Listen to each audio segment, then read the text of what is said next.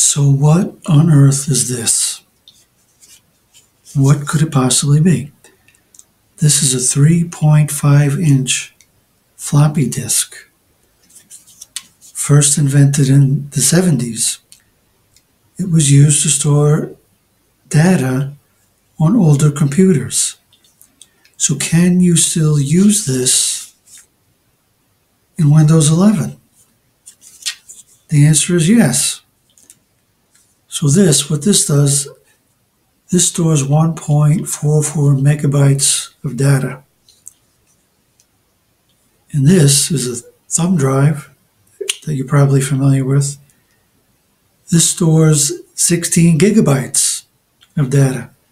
So this stores a bit of information compared to this. So why on earth would you want to use this in Windows 11? Well, if you're like me, maybe have a whole box of these around. Maybe there's a few pictures on them. Maybe there's some interesting computer artwork you did in the past, and maybe you want to have that now. So you can still get to the information that's stored on these. So how do you do that? How do you get information on here onto a modern computer? The answer is really simple.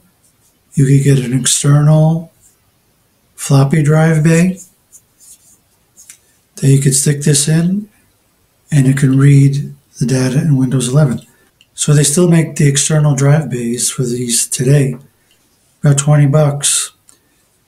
So you hook it into a USB port on your computer, and you have an instant floppy drive bay on your modern computer. So not too bad.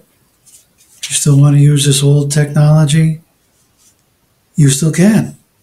Windows 11 will support this. So I hope you guys enjoyed this video.